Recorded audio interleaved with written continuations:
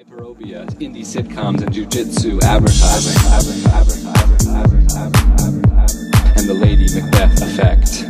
The Lady Macbeth effect. We got literary spam, and low starting prices lead to high auction sales with misery chic and money circulation science. The myth of the Southern strategy, narcissists, celebrities, NCAA psyops, and negativity friendships. The new inequality, olfactory, cuisine, eternity, confidence, phantom pianists. Psychological neoteny, publication probity, redefining torture, and the return of the corporate state. Reverse graffiti, robot fielder, and rods, yes, rods from God. Sailing on an oil tanker, salt that doesn't stick. Shipping containers explain everything. Smart elevators, the social cue reader. And Sue's valence. Yes, what is Sue's valence? Speed reducing art and spit art like Sporno, the straw that saves lives. And taxing virtual economies. And techno fashion, the tongue sucker, trash talk, exorcist, whatever that is. Trash talk, exegesis, tushology, unscratchable pain, the visage problem, the voting booth, Fung Shway. Yes, voting booth, Fung Shway.